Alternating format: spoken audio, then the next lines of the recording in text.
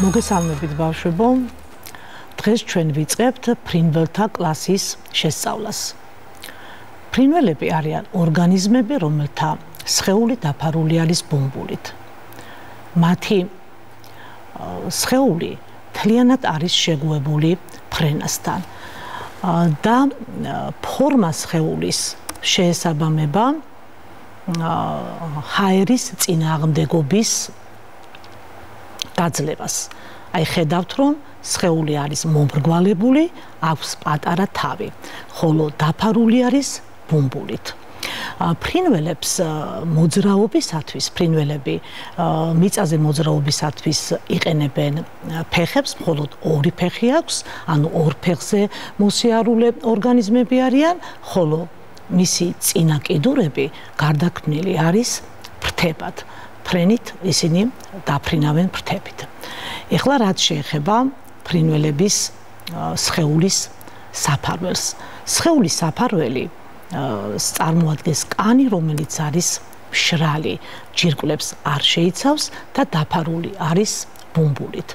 ბუმბული შედგება ღეროსა და მარაოსაგან. მაგრამ მარაო ზოგჯერ ბუმბულში არის და ქმნის ერთიან ფირფიტას. ასეთ ბუმბულს ფარავი ბუმბული ეწოდება და ფრინველების ფრთები, სხეული გარედან დაფარული არის ფარავი ბუმბულით. ფარავი ბუმბული რამდენიმე სახისაა. ფრთებზე არის მოსაქნევი ბუმბული, რომელსაც ფრინველი ფრენის დროს ეყრდნობა, ხოლო სხეულის უკანა მხარეს არის საჭის ბუმბული, რომლითაც ფრინველი ფრენის დროს მიმართულებას იცვლის. რაც შეეხება ფარავი ბუმბულის ქვეშ მოთავსებული არის ბუმბულის მეორე სახეობა ღინღლი, რომლის მარაოც ფირფიტას არ წარმოადგენს და ღინღლის ფუნქცია არის ტემპერატურის შენარჩუნება ორგანიზმისათვის. დავიწყოთ, როგორი შინაგანი აგებულება აქვს ფრინველს, განვიხილოთ მისი ჩონჩხი. ეს არის ფრინველის ჩონჩხი, რომელიც თავისი სტრუქტურით გავს აქამდე უკვე შესწავლილ ორგანიზმების ჩონჩხს, მაგრამ ის მთლიანად შეგუებული არის ფრენასთან. მისი ჩონჩხი შედგება თავის, ტანისა და კიდურების ჩონჩხისაგან, მხოლოდ განვიხილავთ დღეს, რა თავისებურებები აქვს ჩონჩხს ფრენასთან დაკავშირებით. აი ხერხემალი ფრინველისა, მალები ხერხემალში არის შეზრდილი, ხოლო რაც შეეხება წინა კიდური გარდაქმნილი არის ფრთებად. აი ეს არის მკერდის ძვალთან დამაგრებული ესეთი ძვალი ტროპი, რომელიც ფრინველს ანიჭებს სხეულს მომრგვალებულ ფორმას და გარდა ამისა, ამაზე მიმაგრებული არის კუნთები, რომელიც იწვევს მათი შეკუმშვა, იწვევს ფრთების მოძრაობას. ეხლა განვიხილოთ, გარდა ამისა, ფრინველების ჩონჩხი არის ძვლები არის, ჩონჩხის შემადგენელი ძვლები არის ღრუიანი, რაც ამსუბუქებს მას და ესეც ფრენასთან შეგუება ფრინველებისა. მას კარგად განვითარებული კუნთები აქვს, განსაკუთრებით კარგად არის განვითარებული მკერდის კუნთები, რომელიც ფრთების მოძრაობას უზრუნველყოფს. ეხლა განვიხილოთ, როგორია ფრინველების შინაგანი აგებულება, განვიხილოთ საჭმის მომნელებელი ორგანოთა სისტემა. ფრინველების საჭმის მომნელებელი ორგანოთა სისტემაც ისე როგორც ყველა დანარჩენი სისტემა ფრენასთან შეგუებულია. ფრინველებს დედამიწაზე ამჟამად არსებულ არც ერთ სახეობას არ გააჩნია კბილები. რატომ? იმიტომ რომ კბილებთან ერთად მაშინ ფრინველს უნდა ჰქონდეს საღეჭი კუნთები, რომელიც გამოიწვევდა თავის დამძიმებას ფრენის დროს. შემდეგ ნისკარტი აქვს მას, ანუ სადაც პირია, პირის ღრუდან საკვები გადადის საყლაპავ მილში, აი ეს საყლაპავი მილია და შემდეგ არის გაფართოებული ნაწილი ჩიჩახვი. რადგან კბილები არ აქვს, ამიტომ მისი მომნელებელი სისტემა ცოტათი თავისებულია აქამდე შესწავლილი ორგანიზმებისაგან. ჩიჩახვში ხდება საკვების დარბილება, შემდეგ ჩიჩახვიდან საკვები გადადის ჯირკვლოვან კუჭში, რომელშიც გამოიყოფა მომნელებელი წვენები ჯირკვლების მიერ და აქაც კიდევ უფრო დარბილება ხდება და შემდეგ საკვები გადადის კუნთოვან კუჭში. კუნთოვანი კუჭის კედლების შეკუმშვის შედეგად ხდება საკვების დაქუცმაცება, რომ ამაში ფრინველს ეხმარება კენჭები, რომელსაც იგი ყლაპავს და კენჭები თითქოს წისქვილის როლს ასრულებენ და აკუცმაცებენ საკვებს. შემდეგ საკვები გადადის ნაწლავებში და აქვე არის ჯირკვალი ღვიძლი, რომელიც მონაწილეობს ნაღლის წვენს გამოყოფს და ამ მხრივ მონაწილეობს საკვების მონელებაში და ფრინველებს მინდა გითხრათ, რომ აქვს მოკლე ნაწლავი და ახასიათებს მოუნელებელი ნარჩენების ხშირი გამოყოფა. ესეც ფრენასთან შეგუებაა, მას მოკლე ნაწლავი და ხშირი გამოყოფა ნარჩენების. განვიხილოთ ფრინველების სისხლის მოძრაობის ორგანოთა სისტემა. ფრინველები არიან თბილსისხლიანი ორგანიზმები. რას ნიშნავს ეს? ეს ნიშნავს, რომ მათ აქვთ საკუთარი ტემპერატურის შენარჩუნების უნარი და მათი ტემპერატურა არ არის დამოკიდებული გარემოს ტემპერატურაზე. ამას განაპირობებს ის ფაქტი, რომ ქვეწარმავლებთან შედარებით მათ უფრო რთული აგებულების გული აქვთ. რა მხრივ, რაში გამოიხატება ეს სირთულე? ქვეწარმავლებს ჰქონდათ გულის ერთი არკუჭი, რომელშიც კი იყო ტიხარი ნაწილობრივი, მაგრამ ხდებოდა სისხლის შერევა და ორგანიზმი მარაგდებოდა შერეული სისხლით. რაც შეეხება ფრინველებს, გულში, პარკუჭში წარმოიქმნა უკვე მთლიანი ტიხარი და გულის მარცხენა ნაწილი მთლიანად გამიჯნულია მარჯვენა ნაწილისაგან. ანუ ფრინველის გულში ვენური და არტერიული სისხლის შერევა არ ხდება. აქვს სისხლის მიმოქცევის ორი წრე თავისთავად და გული მას არის 4-საკნიანი, ორი წინა გული და ორი პარკუჭი. სისხლის მიმოქცევის მცირე წრით სისხლი მიდის, ანუ გულის მარჯვენა ნაწილიდან მიდის ფილტვებში, სადაც ხდება გაზთაცვლა ატმოსფერულ ჰაერსა და სისხლს შორის და ვენური სისხლი ფილტვებში გარდაიქმნება არტერიულ სისხლად, რომელიც გულის მარცხენა მხარეს ჩაედინება. შემდეგ გულის მარცხენა მხრიდან არტერიული სისხლით მარაგდება მთელი ორგანიზმი. ეს სისხლს მიაქვს უჯრედებთან ჟანგბადი და საკვები ნივთიერებები, იქედან გამოაქვს ნახშირორჟანგი და ისევ გულს უბრუნდება. ხოლო ვენური სისხლი, რომელიც გულს დაუბრუნდა, კვლავ ფილტვებში არტერიულად გარდაიქმნება. აი სისხლის მიმოქცევის ასეთი ევოლუცია, ანუ გამიჯვნა სისხლის გულის მარჯვენა და მარცხენა ნაწილებად და ვენური და არტერიული სისხლის ამავდროულად გამიჯვნამ გამოიწვია ის, რომ ორგანიზმი კარგად მარაგდება ჟანგბადით, რაც სითბოს გამოყოფას უზრუნველყოფს და სხეულის საკმაოდ მაღალი ტემპერატურა აქვს. აი ახლა განვიხილოთ შემდეგი სისტემა, ეს არის სუნთქვის ორგანოთა სისტემა და სისხლის მიმოქცევის სისტემა და სუნთქვის ორგანოთა ასეთი სისტემა სწორედ უზრუნველყოფს იმას, რომ ორგანიზმის ტემპერატურა და ასევე ფრენასთან დაკავშირებით ის დამოკიდებულება არის, რომ ფრენას ძალიან დიდი ენერგია ჭირდება, შესაბამისად ორგანიზმს ჭირდება საკმაოდ დიდი რაოდენობით ჟანგბადი. მოდი განვიხილოთ, როგორია ფრინველების სუნთქვის ორგანოთა სისტემა. ფრინველები სუნთქავს ფილტვებით. მათი ფილტვები საკმაოდ რთული აგებულებისაა, შედგება ბუშტურკებისაგან, რომელსაც ქვია ალვეოლები.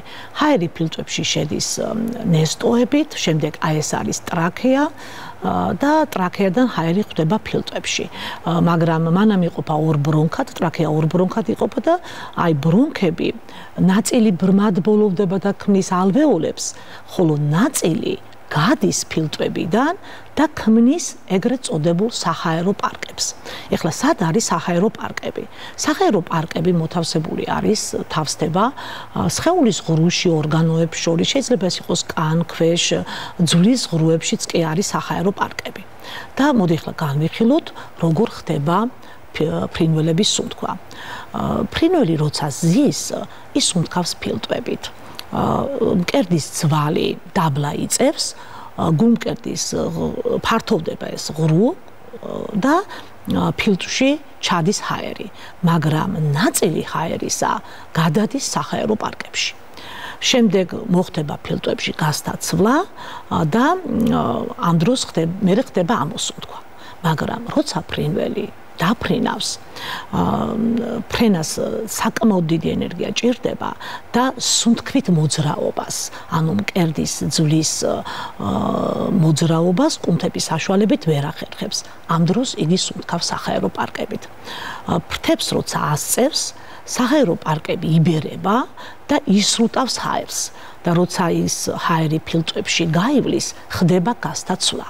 და როცა ფრთებს დასწევს, საჰაერო პარკები ვიწროვდება, საჰაერო პარკებში არსებული ჰაერი კვლავ ფილტვებში გამოივლის, აქაც ამ დროსაც ხდება გასტაცვლა და შემდეგ ამოდის ჰაერი ტრაქეას გავლით გარემოში. ისე რა გამოვიდა? გამოვიდა, რომ როგორც ჩასუნთქვის, ასევე ამოსუნთქვის დროსაც ხდება გასტაცვლა. აი ასეთ სუნთქვას ფრინველებში ორმაგი სუნთქვა ეწოდება. განვიხილოთ, როგორია ფრინველების გამომყოფ ორგანოთა სისტემა, რა შეგუება აქვს მას ფრენასთან. გამომყოფ ორგანოს წარმოადგენს თირკმელი, რომელიც ხერხემალთან არის მოთავსებული ფრინველში და წმენდს სისხლს გამოიყოფა შარდი, მაგრამ ფრენასთან დაკავშირებით ფრინველს არ აქვს შარდის ბუშტი, ის კრისტალურ შარდს გამოყოფს განავალთან ერთად. ესეც რო არ დამძიმდეს ფრინველი ფრენის დროს, მას შარდის ბუშტი არ აქვს. ნერვული სისტემა ქვეწარმავლებთან შედარებით უფრო კარგად აქვს განვითარებული, რაც გამოიხატება თავის ტვინის უკეთ განვითარებაში. ეხლა განვიხილოთ, როგორი გამრავლების ორგანოთა სისტემა აქვს ფრინველებს. ფრინველები ცალსქესიანი ორგანიზმები არიან, თეთრი და მამრი ინდივიდია. მამრი ინდივიდს აქვს 2 სათესლე და თესლსავალი, ხოლო მდედრი ინდივიდს 1 საკვერცხე. აი გამრავლების სისტემის ესეც ფრენასთან შეგუებაა. და ქვეწარმავლებისგან განსხვავებით ეს კვერცხები, რომელსაც კვერცხების დებით მრავლდება ფრინველები, კვერცხებით მრავლდება, სათითაოდ მწიფდება, დადებს ფრინველი, შემდეგ მეორე კვერცხი მწიფდება და ასე შემდეგ. ესეც რა თქმა უნდა არ ამძიმებს ფრინველს ფრენის დროს და ხელს უწყობს კარგად ფრენას. როდესაც განაყოფიერება აქაც შინაგანია, როდესაც კვერცხუჯრედი მომწიფდება, ხდება განაყოფიერება და შემდეგ კვერცხი მოძრაობას იწყებს კვერცხსავალში. კვერცხსავალში მოძრაობისას იგი ივსება ყვითრით, მარაგდება ყვითრით და შემდეგ იფარება ნაჭუჭით, კიროვანი ნაჭუჭით. ნაჭუჭი აქვს ძალიან ბევრი თვალით უხილავი ნასვრეტები და იგი იცავს კვერცხს, მის შიგ-თავს დაზიანებისაგან. ნასვრეტები ჭირდება იმისთვის, რომ ჰაერი შევიდეს კვერცხში, როცა მასში ჩანასახი დაიწყებს განვითარებას. ფრინველები, როგორც გითხარით, კვერცხებს სათითაოდ დებენ, ბუდობენ, ბუდეში დებენ კვერცხებს და შემდეგ კრუხობენ, ათბობენ კვერცხს თავიანთი სხეულით. ზოგჯერ ბუდო უფრო მეტად კრუხობს მდედრი ინდივიდი, ზოგჯერ მამრით, ზოგჯერ ორივე ენაცვლება ერთმანეთს. კვერცხიდან გარკვეული ხნის შემდეგ ვითარდება ჩანასახი. ჩანასახი თავიდან ძალიან გავს ქვეწარმავლის ჩანასახს, შემდეგ ის ნელ-ნელა ვითარდება, იკვებება ყვითრში არსებული საკვები ნივთიერებით და როდესაც უკვე მიაღწევს გარკვეულ ასაკს, ნაჭუჭი სტეხავს და გამოდის ნაჭუჭიდან შთამომავლობა ფრინველის. ზოგიერთ სახეობას ძალიან ესეთი შებუსული, ბუმბულით შებუსული შთამომავლობა იჩეკება ზოგიერთი კვერცხიდან, სახეობის კვერცხიდან, ხოლო ზოგიერთი კი საკმაოდ უსუსურია, არც ბუმბული აქვს, თვალებიც კი არ აქვს ახელილი და ზოგადად ფრინველები ზრუნავენ თავიანთ შთამომავლობაზე. ინტენსიურად მოიპოვებენ საკვებს, მიფრინდებიან ბუდებთან, კვებავენ, ეხმარებიან ფრენის სწავლაში და მზრუნველობენ მათზე.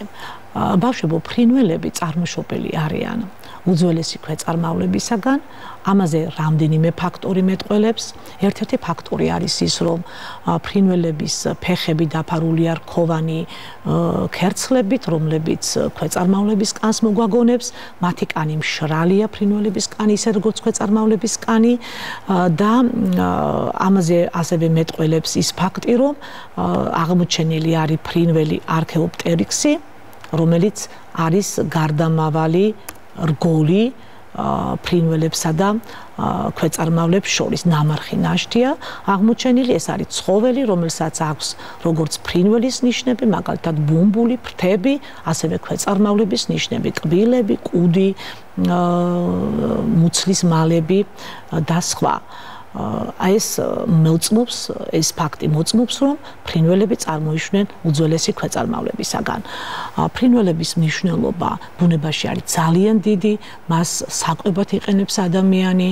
გარდა ამისა, ფრინველები არეგულირებენ ბუნებაში, ეკოსისტემაში სხვადასხვა ორგანიზმების რიცხოვნობას, ისინი როგორც იცით იკვებებიან მწერებით, სხვადასხვა ამფიბიებით, ქვეწარმავლებით. გარდა ამისა, ფრინველები მონაწილეობენ ნაყოფისა და თესლის გავრცელებაში, ზოგიერთი მონაწილეობს დამტვერვაშიც. ფრინველები თავისი ფერებითა და ლამაზი გალობით ასევე ადამიანის ცხოვრებას ალამაზებენ. ეხლა რაც შეეხება დავალებას. თქვენ მოცემული გაქვთ სქემა, რომლის ერთ სვეტში არის ჩამოწერილი ორგანოთა სისტემები ფრინველთა კლასის, ხოლო მეორე სვეტში გევალებათ მოცემული ორგანოთა სისტემების იმ თავისებურებების აღწერა, რომელიც ფრენასთან არის შეგუებული. ეს იყო ჩვენი გაკვეთილი, დავასრულეთ. დიდი მადლობა ყურადღებისათვის.